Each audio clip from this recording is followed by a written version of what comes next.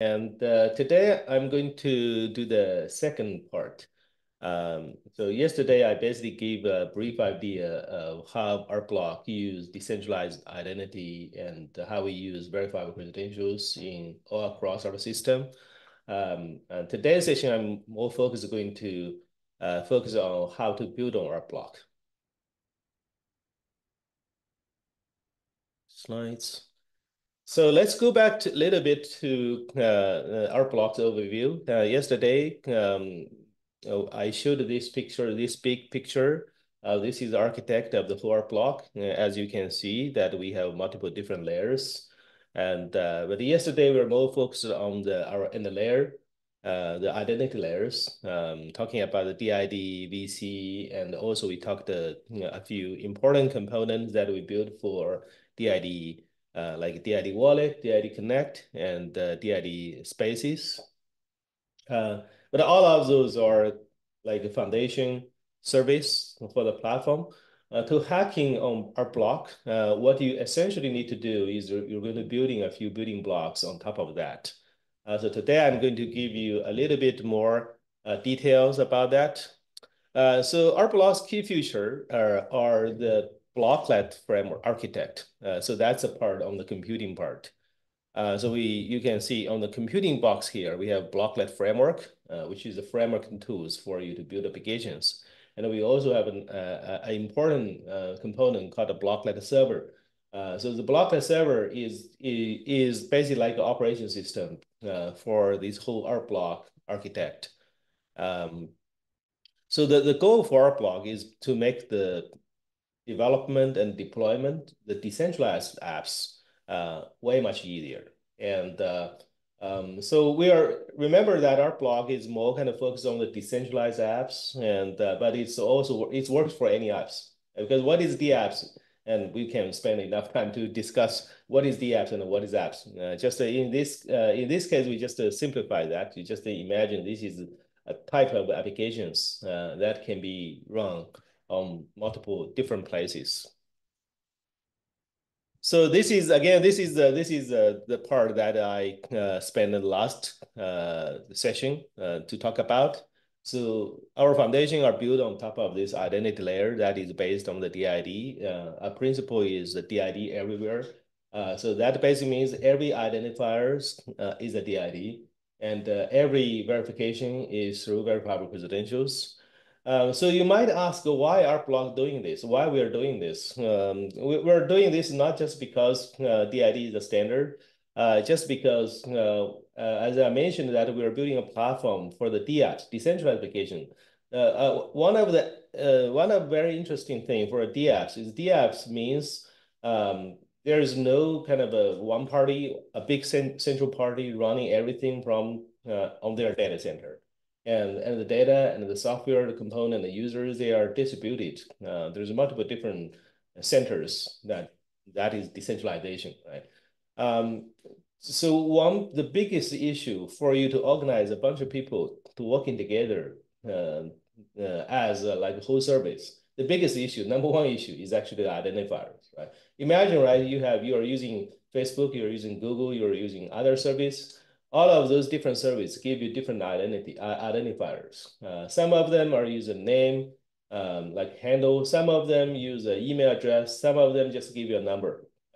If you want to kind of organize them together, the first thing you're going to hit is you're probably like 1, 2, 3, 5 in one places, and you are like your name handle on Twitter, and but you are using a different email on Google, right? So yeah, so that's even your account across different systems. Can you imagine that there's multiple different parties? Each of them has like hundreds or thousands of users, and each of them use different format, different rules for the identifiers. It's going to be a chaos, right?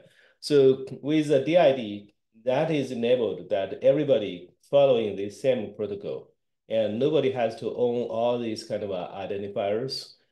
So different system can work together without worry about the identifier conflict or do not recognize the others identifiers.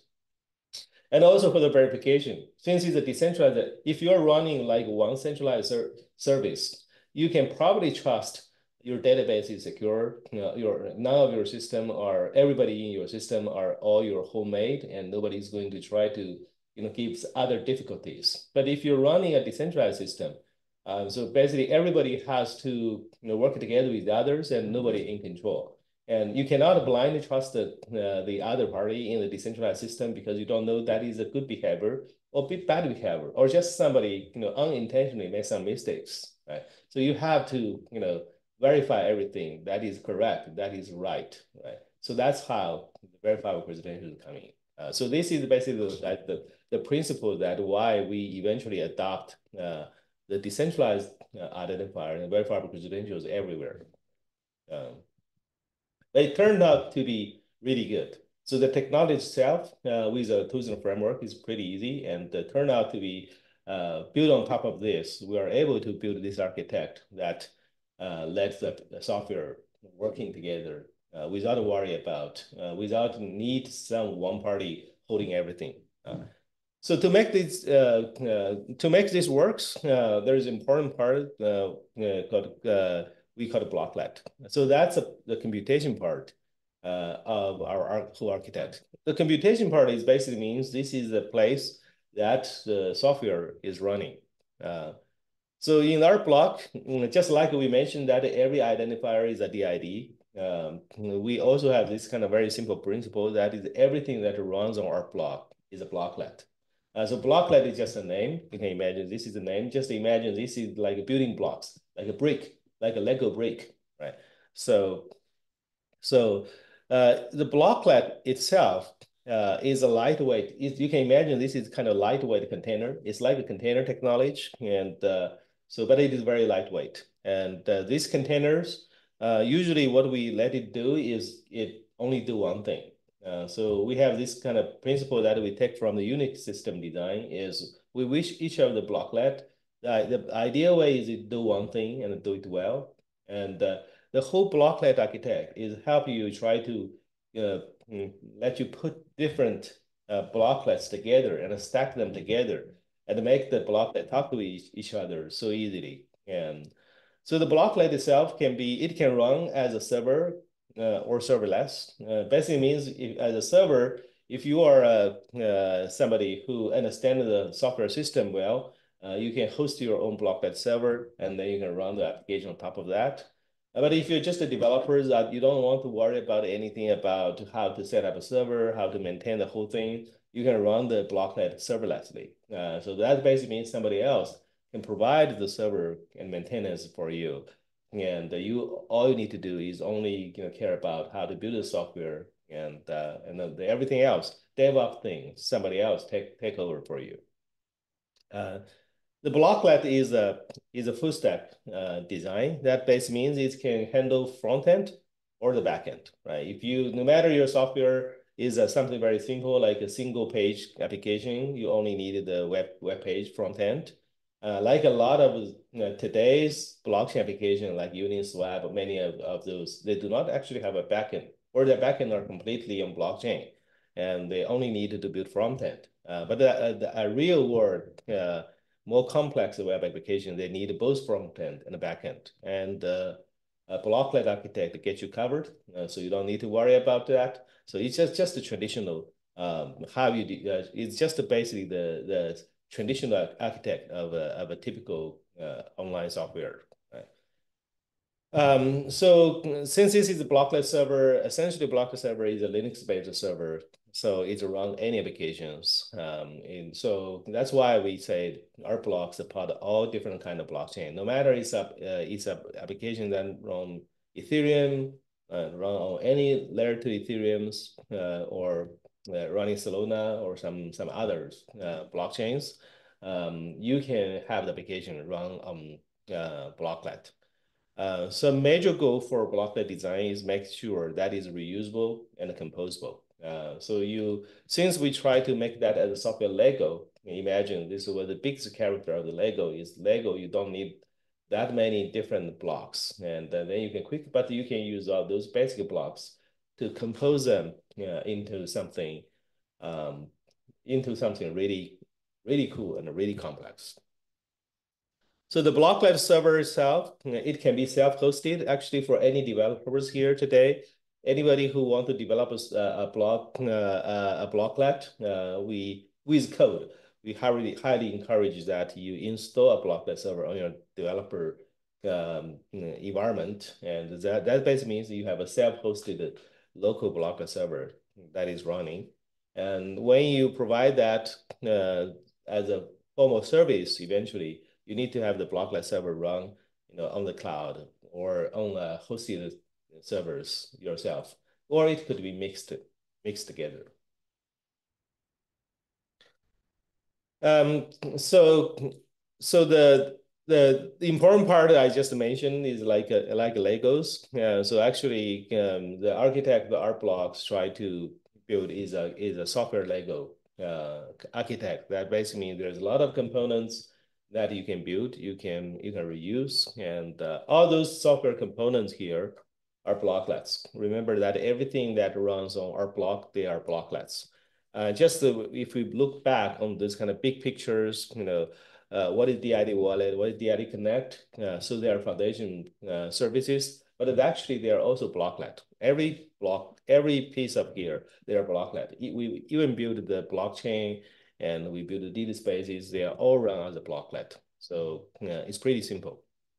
And so we try to build a bunch of components that is used as an important part of this ecosystem. For example, the Blocklet Store. The Blocklet Store is an app store alike component that you can find in many other components or other applications that you can reuse or. But this Blocklet server itself, Blocklet Store itself, is a blocklet, and it also can be reused. That basically means that you can build your own store very easily by just reusing Blocklet stores. Right? So it's not like in iOS, you see the App Store is pretty good, but you can, if you want to have your own app store, you cannot reuse this. Those blocklet components, they're ready to use out of the box. There's another type of blocklet we call application tools. So application tools, they are also blocklets, but they are out-of-box software that you can immediately use them. We have a bunch of applications that we are ready for you to use. So they are also blocklets. In these application layers, we also create a bunch of tools. For example, one of the tools I'm going to introduce, that is a no-code tools to help you to build applications. Basically, this tool itself is a blocklet. And if you use this tool, you are going to use these blocklet tools to create more blocklets. And so that's how this whole system looks like. So when we talk about building different type of blocklets, so there's multiple different types of blocklets. So a very basic and traditional blocklets is we call it executable blocklets. That's application, what the application means. So executable blocklets are softwares that can run on the blocklet servers. It can perform some certain tests. We support the default executable blocklet to use the engine of Node.js. That basically means if you use Node.js, you can build blocklets that runs on the blocklet servers. But the blocklet server itself, as I mentioned, the blocklet server itself is supported multiple different engines like Python, Go, PHP, Rust, whatever. Anything that can run on Linux, you're able to run that on blocklet servers.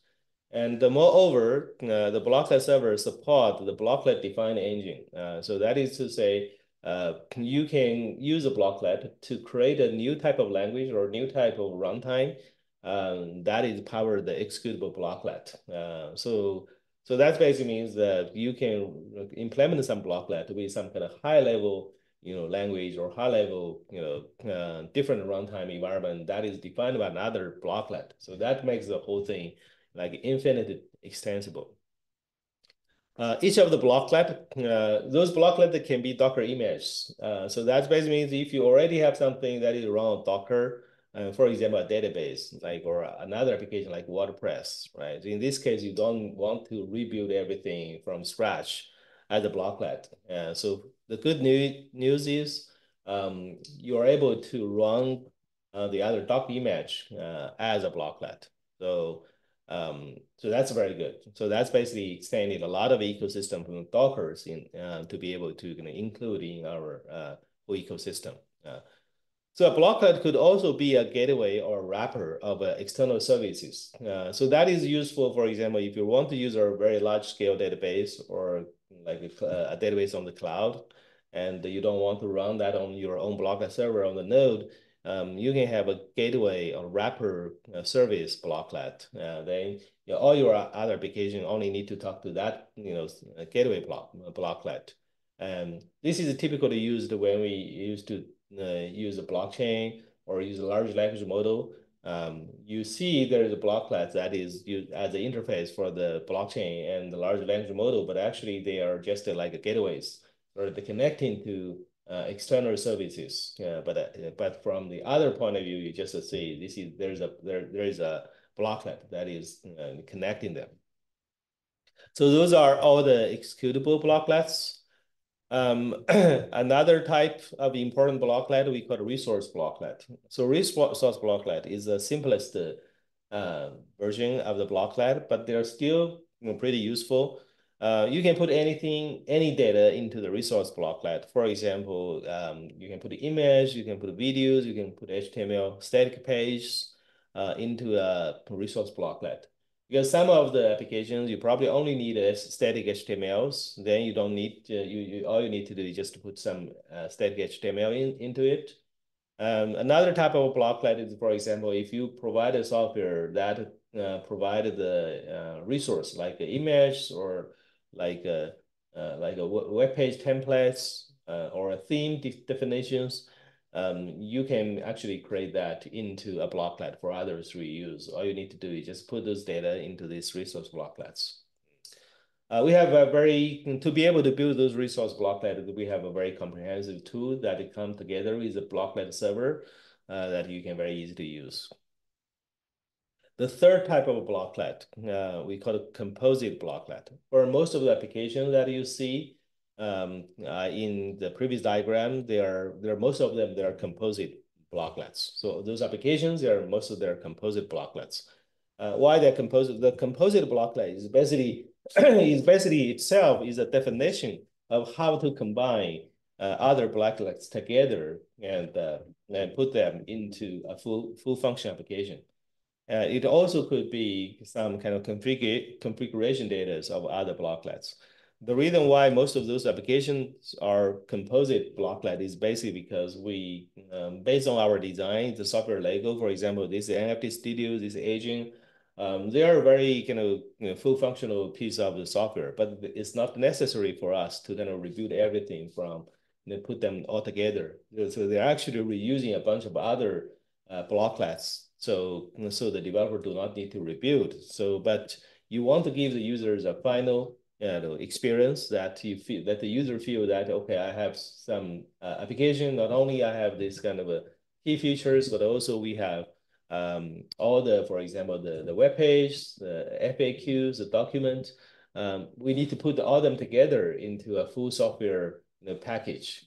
So that's why composite blocklet, coming in, right? So this is three major type of blocklets. So that's basically the basic concept of the ArcBlocks, building, how to build the apps on ArcBlock. And so the simplest way to get started to build an ArcBlock is a no-code way. So I believe a lot of people, even we try to build a lot of framework and tools for the whole blocklet architect, it still have learning curves. It still have some learning curves. For people who are already familiar with how to develop with Node.js, how to build a full web application or how to build it with Dockers, it's going to be way much easier.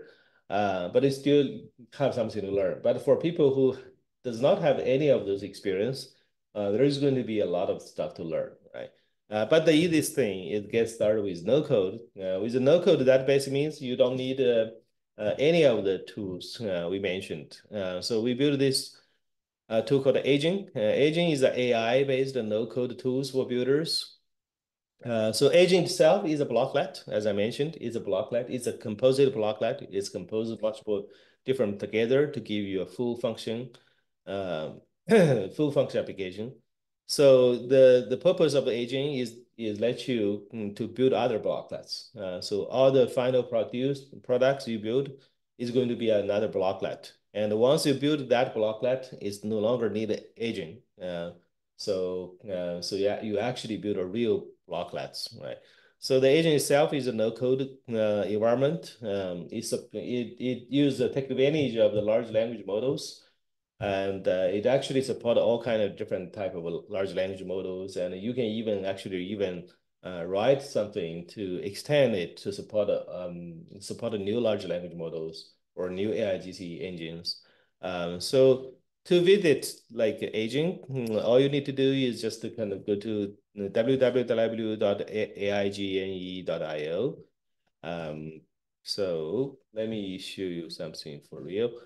So yeah, so to get started, all you need to do is just to visit the aging website, and we have let me go through there. If you go to this aging website, and you will see these screens, and we have some news coming out. You will see what's the latest news about aging, and we have actually I have uh, two series of the videos here. If you have time to watch, one is live project that is built with aging that basically explore to you a few of those kind of projects that we build with aging. Some of them are pretty complex one, and you can get some ideas to get inspired how we build this with aging.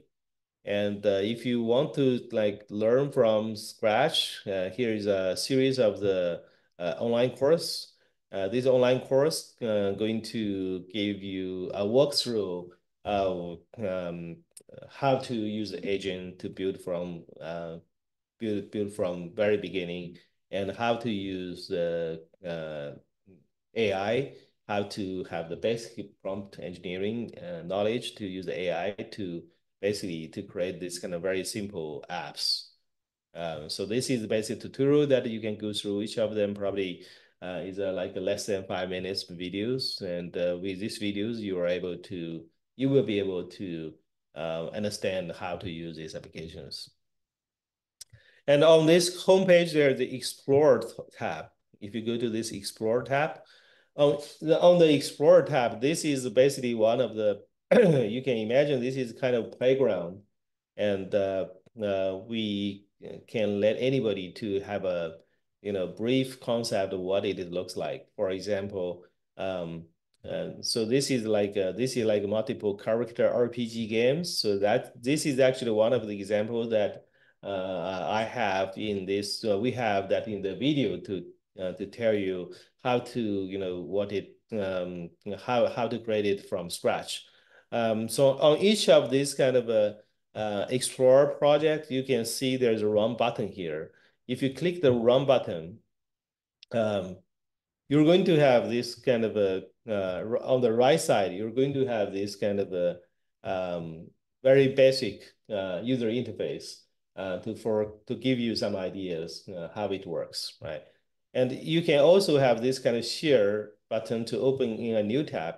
When you open that on the new tab, so this application is going to run like more completely, right? So as you can see, so this is basically very close to the final application that you're going to be able to build for this particular application.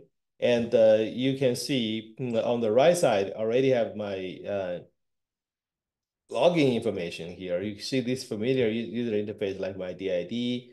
And actually, this is the part that we have the whole DID connect and the DID related building into this no-code engine. Any application that you build, As long as you click a checkbox says I need the user to log in to do something, and you're going to have the DID connect built in. You don't need to write a one line of code. That basically means I think honestly qualify for ArcBlock's honorable mention is so easy because all you need to do is if you use agent to create application, you basically automatically have your application already have your application like supporting DID. You're using DID and using verifiable credentials in the application without even you starting to write anything yet, right? So that's a beautiful part of the of the no code. Yeah. So so in this Explorer tab, we have many different applications. Some of them are really simple. Some of them are a little bit complex. And actually, most of them they actually have a certain use. They're not purely demos. A nice part of this, um, a nice part of this um, uh, Explorer session is that every time you can, whenever you see something interesting, you can click this make your own. Once you click this make your own, it's going to make a fork of this project, and that go to into your own project. So if you want to go to your own project studio, you just click this third button, third menu, try now. Once you click, you're going to see your own project. As you can see, I already have this project list here. Um, some of them are actually I forked from the Explore tab. So whenever you click on any Explorer, you see a project, you see that's interesting. I want to try. I want to remix this one. And you just click try now.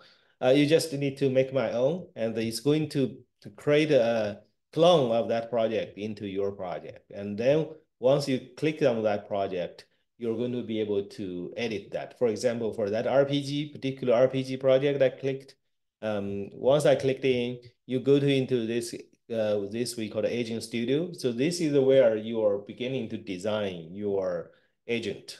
So don't get scared about here.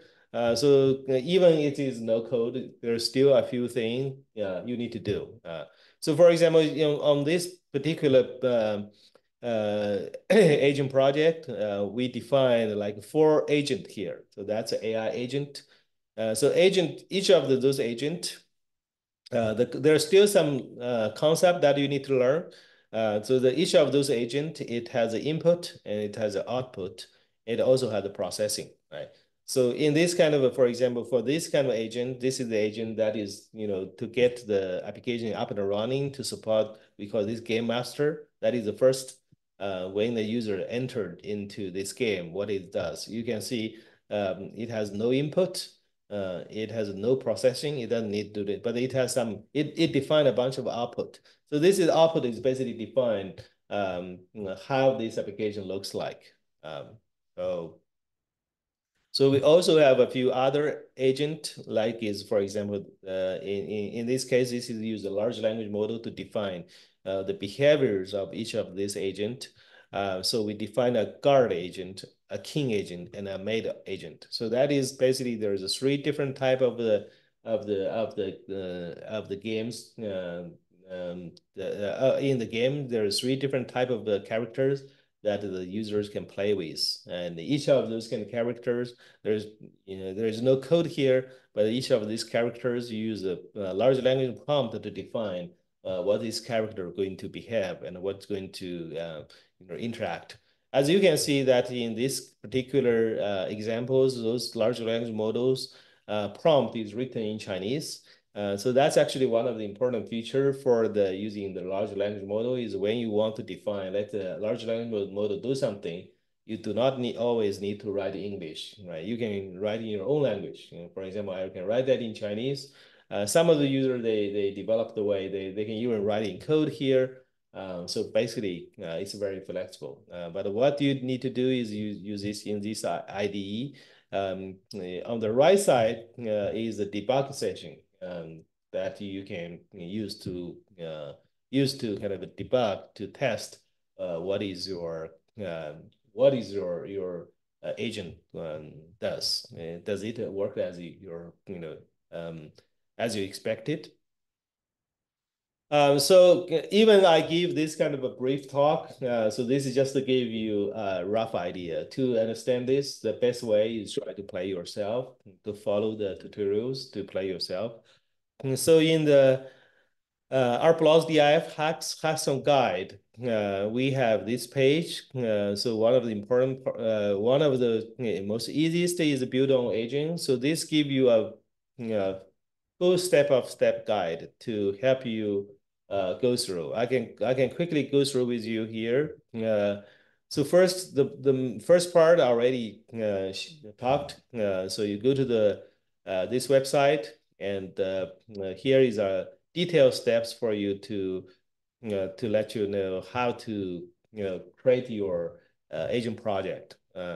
So in this tutorial here, so we first have this video, and you can see on each of the tutorial we have these videos. So the videos actually have a clear walkthrough for you to follow and for you to have how you create how to start and create the project. And so video, we intentionally make the video into different uh, sections. Each of them are only like less than 1 minute.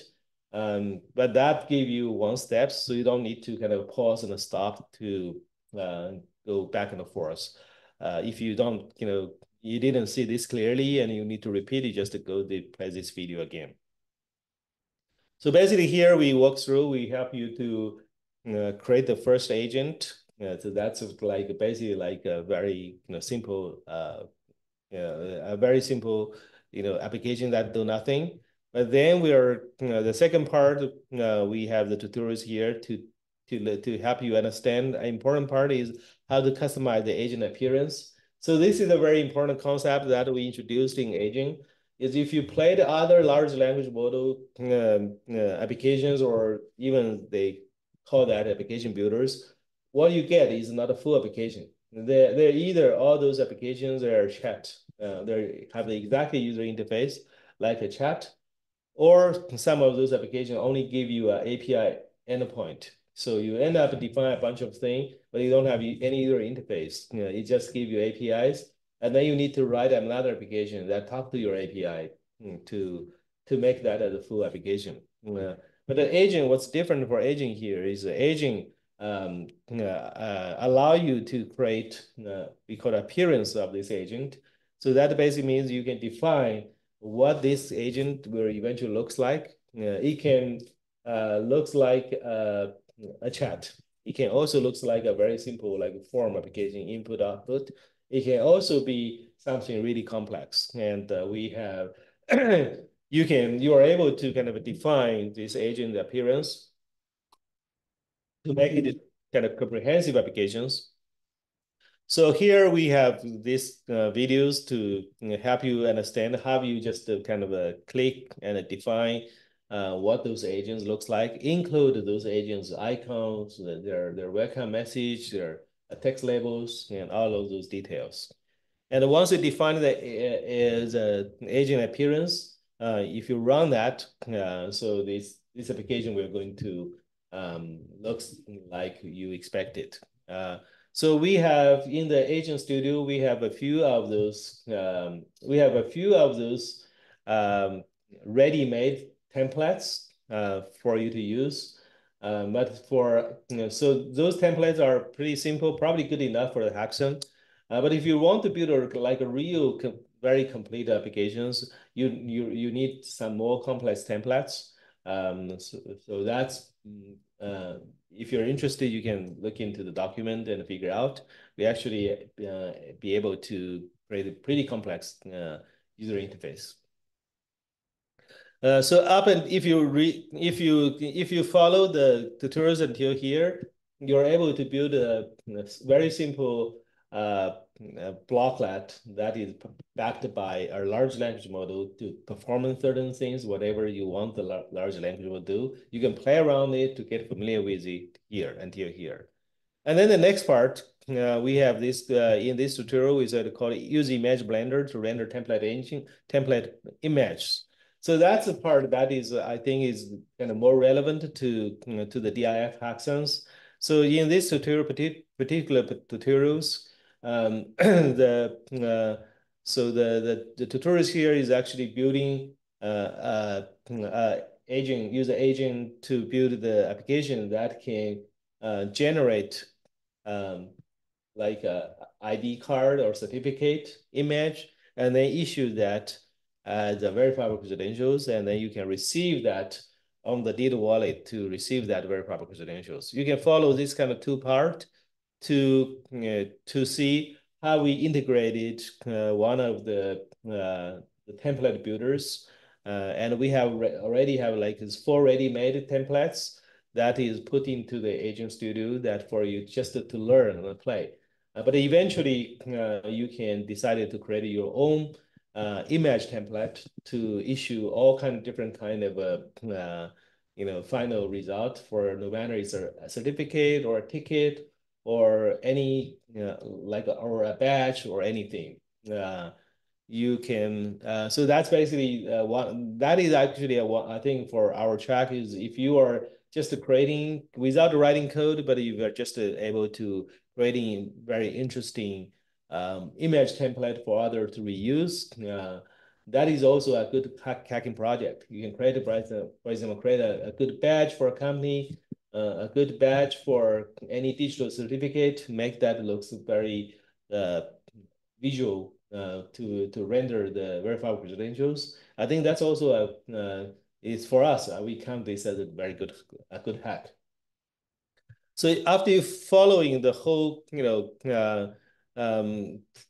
process here to issue the VC in the agent here, you're able to have a blocklet that is powered by agent, and also it's going to be able to render one of the image and also make this image as a part of a verifiable credentials and issue to your users to use a DID wallet to receive these verifiable credentials. But up until now, it verified nothing, right? It's just to kind of have this app, just to create a VC and issue to you. And the latest part is we have this QA testing agent. So this is basically a very simple question and answer test. So the idea of building this part is it's going to use large language model to ask your users a few questions like an interview. Say, for example, a question: so how much knowledge you know about Blocklet? How much knowledge do you know about the DID and the VC? And you keep answering the questions. For example, the AI is going to ask you 10 questions, and then you're going to give the answer. If your answer is correct, and then the AI is going to determine it. Okay, you're going to so I can certify that you have enough knowledge to know about the DID. Once you pass this test, and the AI is going to issue you verifiable credentials, and then you can have these verifiable credentials to show, say, okay, I passed the test from this AI application that I master certain things, right? So this is basically the tutorials that follow you to give you a step-by-step, to make you create apps that you can do certain things, and then based on the result of the certain things to issue different certificate as a verifiable credentials to the end users. And the rest part is basically tell you how, if you think this is an application that is really useful and good, if you want to deploy that as a full application, this is the last step. I think this is an advanced topic. So if you read until here, you are able to build application that you can run, and you can have this URL that you can pass around and the full DID Connect building. And but after you get all those done, you want to kind of make sure this is not depend on the agent runtime. You want to deliver that as a full application. So that's the last part that you can, it basically follow this. You can turn that into a blocklet and even publish this to the blocklet server. So this is pretty much for the build with no code. So I believe most of the people going to join this hackathon going to use the build with no code options. There's still quite a few concepts you need to learn. even build with no code, without writing code, that does not mean it automatically magically happen. You still need to have some concept. And the more important is you need to have an idea, what I'm going to build, right? So the ideation part of this build with no code is exactly, there's nothing less than build with code. You still need to have the complete ideas, right? So for example, for anybody who want to use our platform to hacking, I actually watched some other partners in this DIF hackathon to look at the ideas, some of their ideas, some of their challenge. Probably you have to do that with code, but quite a bit of them, but quite a few of those, some of other ideas, you can probably use the no-code tools to solve that problem, especially for the travel session. So what they asked, you probably can use the AI and the DID to kind of try to fix their challenge. I don't know, based on the DIF rules, can you use ArcBlock tools to create another application that fit another vendors, and eventually you can win the two track of the price? I didn't read the rule yet, but in That some, is no, that is allowed oh, as that is long allowed. as Yeah, that the sponsor isn't saying you have to use our specific tooling. If it's more open, then yeah, you can do that. Okay. Yeah, in many of those hackathons, and the trick is basically you can create one solution, one project that solve many as tracks problem, and then you can win big, right? So I always share into my community that many years ago when I attended the South by Southwest hackathon, so I myself and my team, we create a solution that win all the track first prize. So that's win us a lot of money and prizes, because we have this one solution that matched everything. Everybody's and it works perfectly that we win the first prize of all tracks. So I think that's a trick to play with Hackathon. You can try to understand the different sponsors, their technology and their questions, and you can probably find and figure out something that you can use A's tool and the B's tool and the C's tool and to solve a play issue from the D's, right? And then you get the most out of it. So I think the hackathon is all about the ideas. So I kind of imagine that most of people going to probably use the no code to finish this challenge. But I will still give a brief introduction of if for any hardcore developers who understand the code, who want to write some solid code, and and you can do the part that with the code version. To get started with code is coming to the same document here.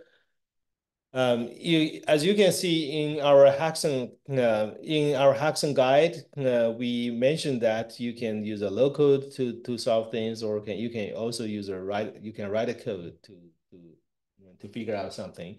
In the full code challenge, we have like three type of things. One is basically from the simple to the hard. So we also have these kind of levels to have difficult levels here. And we are going to keep updating this document. For example, right now, all those kind of video tutorials some of them are TBD. We are going to add more videos into this, so you can always follow exactly based on the video to at least get started. And we're also going to put all those kind of examples here, either into the playground that you can immediately remix, or we will put the code into the GitHub. So you can just clone and play it. So yeah, so if you want to build with code, the simplest way is you follow this tutorial, is build with DID wallet. This is the simplest one.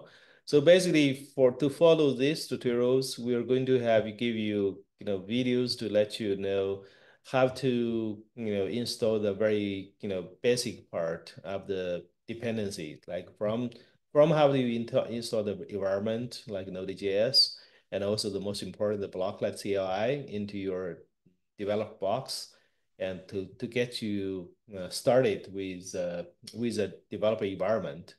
And then we have a tools that is actually inside together with the Blocklet CLI. It's basically called a Blocklet crate. With this one command line, we're able to On this screenshot, you will see this is what you see when you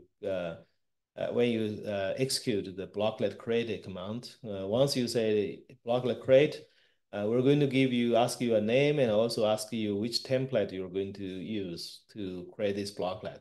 You can have like a React plus Express, React Express, and with TypeScript.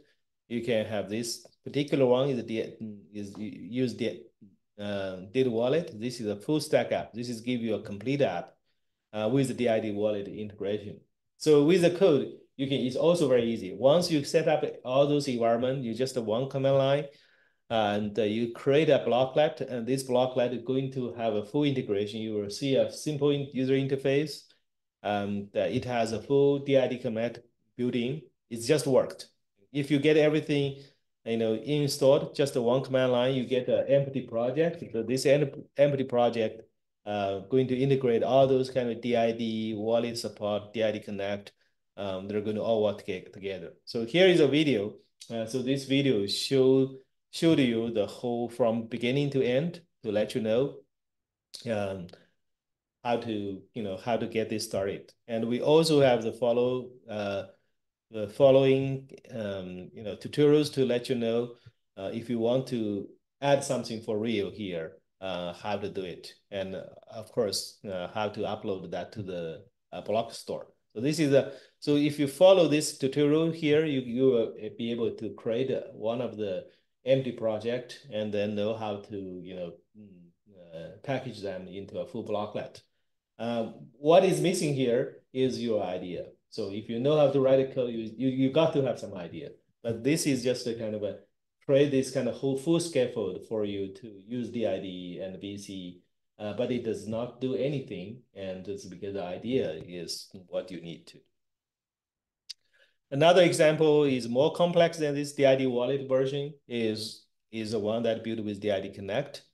So again, the same thing here is the first part is the same, is to help you to build the template. The DID Connect is just to select a different template, as you can see with the DID Connect template. With the DID Connect template is basically is more complex than the wallet version, because the wallet version just lets you connect with the wallet, have the DID, and that is it. But the DID Connect version is basically a full integration of our DID Connect framework. Then you are able to hacking with the DID Connect framework to do the full magics.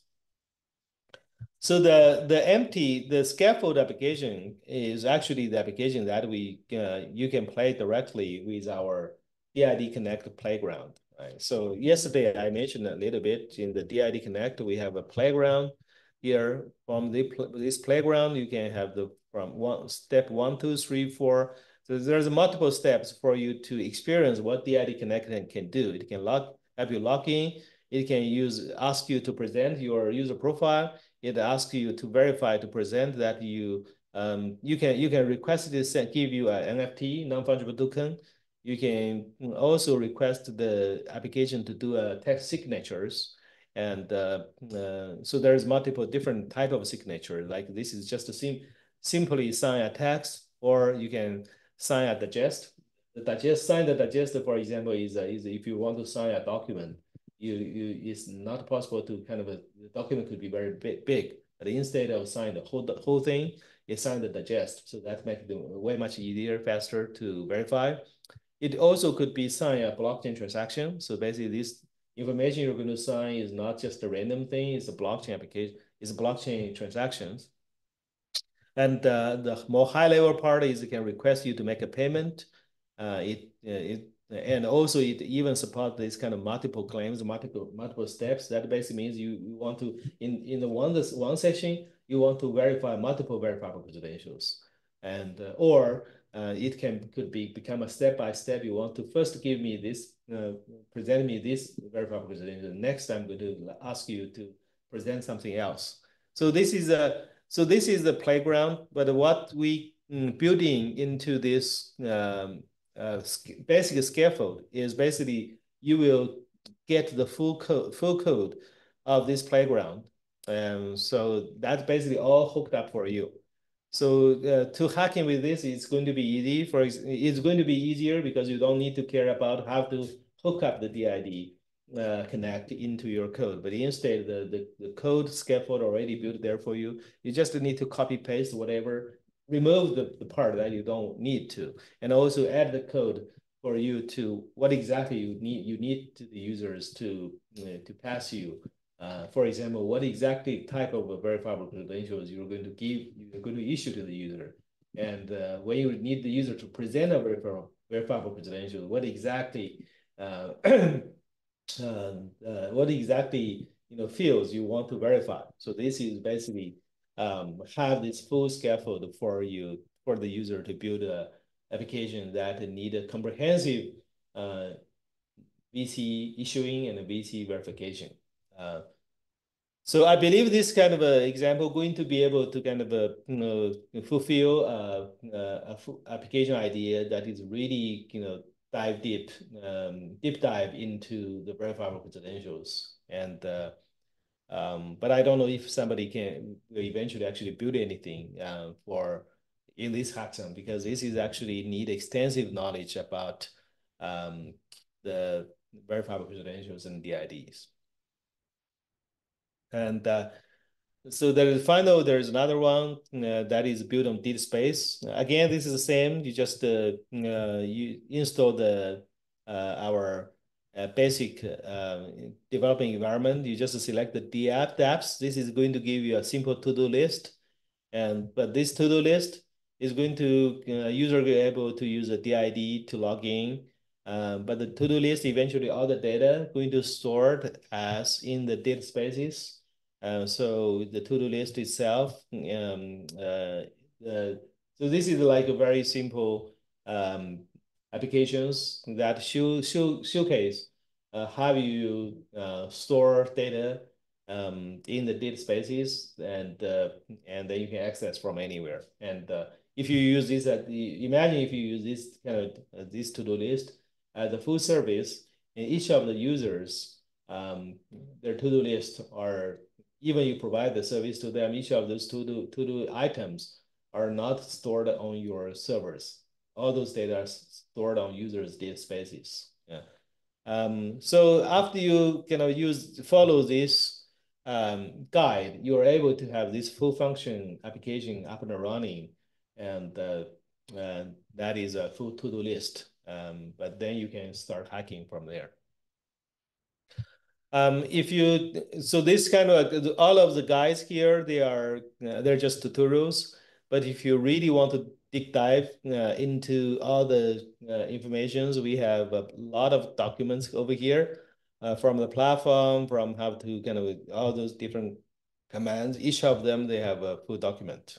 For example, if you click the platform is going to have more document for you to deep dive into it. So there's a lot of things to digest. And if you have any questions, and go to the ArcBlock community. This is a pretty active community here. We created one of the dedicated forum, so-called Hackathon support. Usually you should be able to get all the answers within 24 hours. And we highly recommend you to use this forum instead of the Discord to ask serious questions.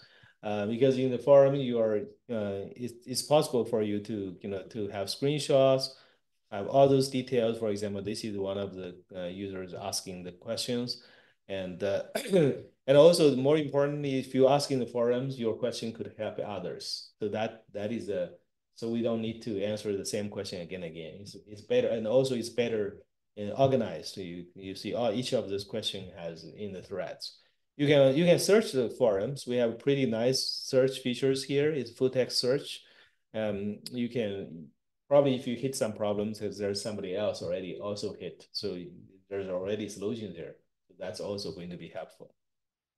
I think that's pretty much. There's a lot of things to digest. It's not that easy, but I highly recommend people to give it a try. So at least I think all our template and tools, they are all ready to use. So at least to get started, it will not it is not that hard.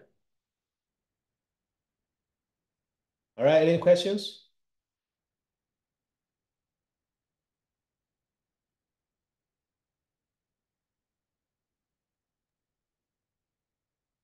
So Andreas asked the questions is if they only want multiple block classes are made but connect each other to create one app with